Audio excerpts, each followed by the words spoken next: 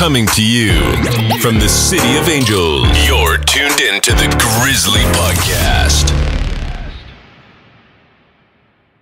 My sister, Demi, they were like, I have all these experiences with extraterrestrials, so I'm doing this show, and it's about like UFOs, and I just jumped on board. I was like, absolutely, this is my jam, like, let's go. Going into this, I had a very open mind, but also skeptical because it's something I'd never personally experienced. But after this journey, I can totally say I am not even the same person that I was before doing this. Like, I thought I had a really open mind. I thought I knew a lot about reality and our existence and things like that, but turns out I had no idea.